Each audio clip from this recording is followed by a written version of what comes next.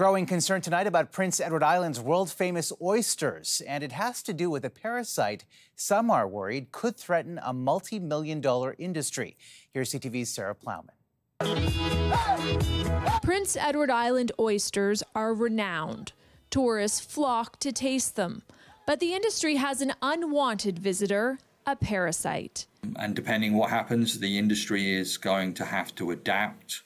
Canadian Food Inspection Agency confirms multinucleate sphere X disease, or MSX, was found in Bedeque Bay, and more samples are being tested. It's a microscopic parasite that's harmless to humans, but harmful to oysters.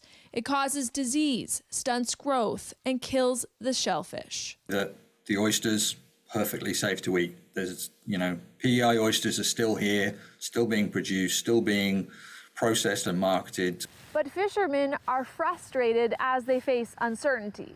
Nothing can be moved in or out of the areas where the parasite's been detected without a permit, which means, at least right now, some can't get their oysters to market. The paperwork has to be straightened out.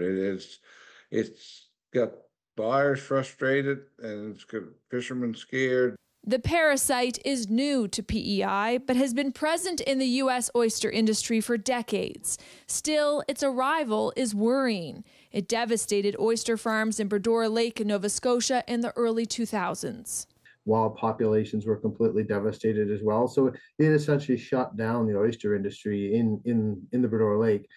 Once detected, biologists say the parasite doesn't go away. So you have to try to find an industry, you have to try to build an industry around it. A potential major challenge to a multi-million-dollar industry. Sarah Plowman, CTV News, Fredericton.